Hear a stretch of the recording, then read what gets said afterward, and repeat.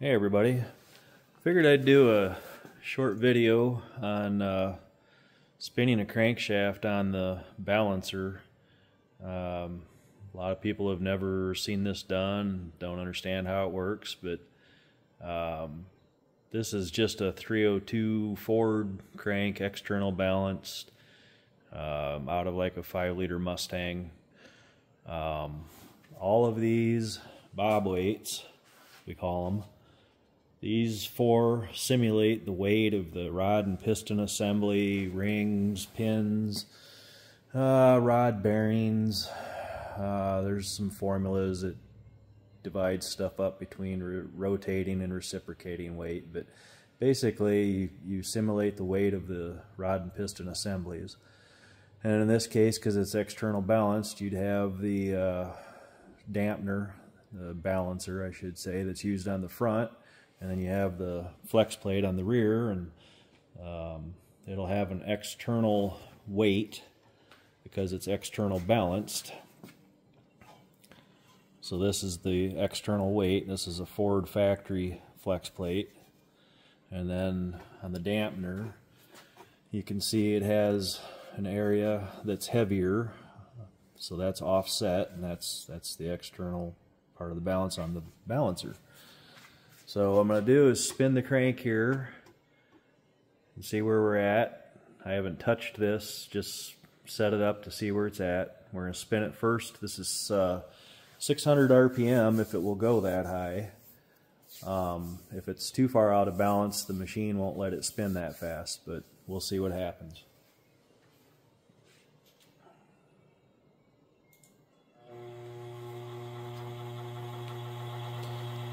This has always amazed me, and I don't know how many hundreds and hundreds of balance jobs I've done, but that's 600 RPM. It makes you wonder how things don't blow up at idle.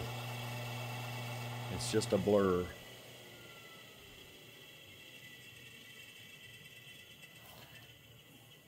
So here's what the software tells us.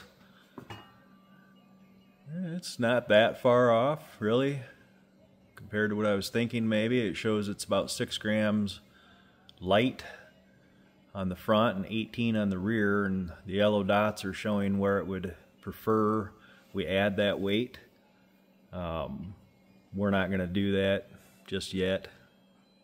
What I'm going to do next is put on an aftermarket flex plate for the rear and see how close it is compared to the factory, and then we'll go from there. So hang on. Okay, so I installed this flex plate. We're only going to put 2 bolts in, which is perfectly fine because they are 180 from each other and the weight's offset. By the way, the bolt pattern on the Ford only allows you to put it on in the correct orientation. You can't line all the bolts up if you have it on the wrong pattern. These holes in this flex plate are apparently off a little bit, which is a pain in the butt, but it'll go on.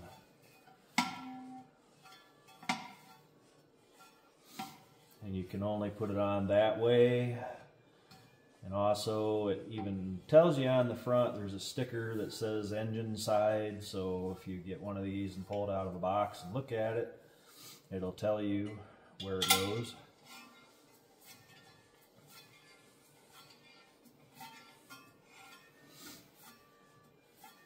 Really nothing exciting about this job, it's just work. Alright. All I've done is switched to this aftermarket. This happens to be a PRW brand. It's SFI certified and all that good jazz. Only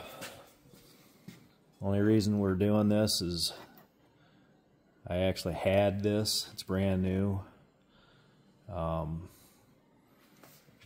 bought it for a different project a couple years ago and we didn't use it.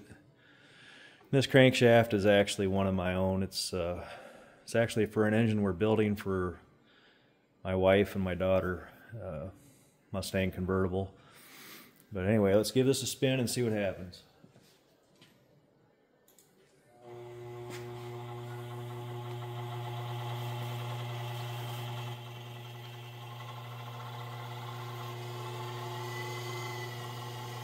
Well, it's mildly encouraging. It spun up to 600. It's not wobbling. That's decent. Well, let's see where we end up. Holy smokes. Well, isn't that interesting? That is way off. 83 grams. These marks actually are showing it wants me to drill to remove weight now. 83 grams is a ton. And it wants it removed. See, as I turn this crank, it turns on the screen. So I line up that yellow when it turns green, and that's the first drill area. Basically, it would want me to drill right here. And then go to the next drill marks, same thing, turn green, that's where you would normally drill. So I'd put one about here, but that is a ton, and it happens to coincide with the location of their weight, which I thought was odd. They have that weight, and they have this huge window cut out of the flex plate about 180 degrees from that weight. Wow, that is surprising. I did not think it would be that far off. Something with this flex plate is obviously not right. And it is the correct part number and whatever. I've checked it already. But let's spin it one more time. See if we just have some kind of anomaly with the balancer, but I doubt it.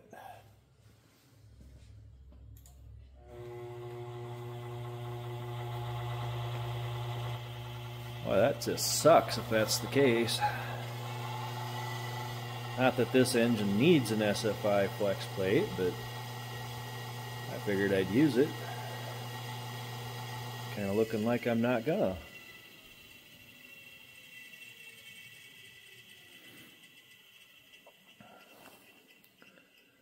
Wow, nope.